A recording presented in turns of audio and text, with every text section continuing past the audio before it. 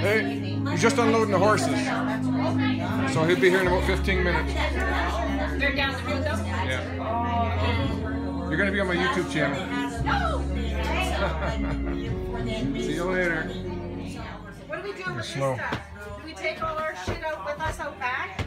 It'll be 15 minutes. Okay. Yeah, take all our clothes out there. Yeah, because when he's I got a YouTube channel.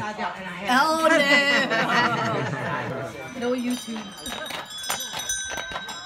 There you go.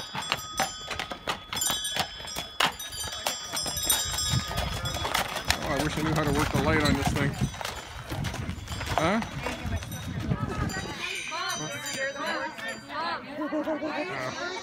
Sorry, guys. Claire, guess who's here? I use my flashlight because I can't get very good. There's horses. Good guys. They love me. First time ever, and I've been old enough for a long time. My garage smells like a brewery from all the drinking. And we had beer all over my bench. Kind of smells all right. Couple things. Today we're going to check to see which is brighter, this reflective paint or the original white paint in here. So I'm going to assemble this. I'm going to take the battery out of my Venture Royale outside. I'll light these both up and we'll see what's brighter. I was mistaken before. This isn't fluorescent paint that I painted the inside of this with.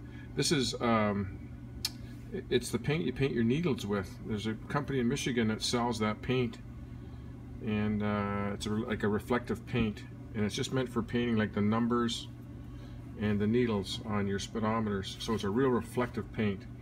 So I'm going to try that first, see how that compares with this. They do sell a white fluorescent paint, or glow-in-the-dark paint, and I wanted to try that as well too. So I'm going to try this first to see if it's brighter, and then I think I might try that glow-in-the-dark paint, because that'd be kind of cool.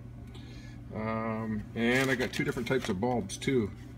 I've got the regular 12-volt bulbs, and I've got some LED ones if I can find them. So I'm going to go get my Venture Royale battery.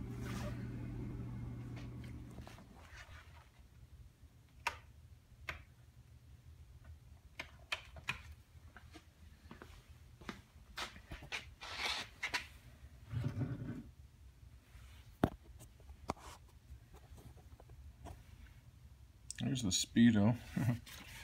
You can see why guys try to fix them better. You can't hardly see them at nighttime. And there's the tach.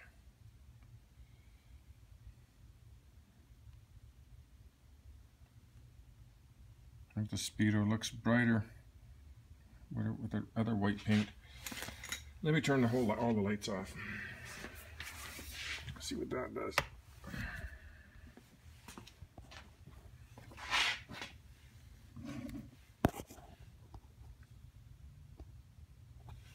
Yeah, the speedo looks a little clearer, a little bit brighter. I don't know, not too happy with that. Let me see if I can find my LED bulbs. There's the light switch. Where the hell are we here? Okay. Yeah, I'm trying to tape this thing together to get it assembled right, because you got to have that gap in there for the light to reflect around. So it's kind of tricky to do, and I've only got the screws in part way, so that might be why that's not any bright. I'm not real happy with this. I was expecting that to be a lot brighter. I might just paint that with a nice shiny white paint. That's what the original ones are. This came out pretty good. Be pretty hard to see when you get up to this speed though. There's only one bulb in each, and it's on this side and on this side of each meter clock, the British say.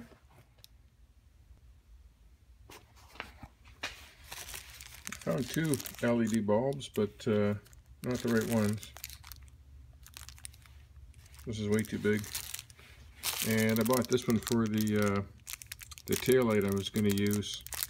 When using LED bulbs, you have to use a negative ground and positive in the center. They won't work in a standard wired British bike.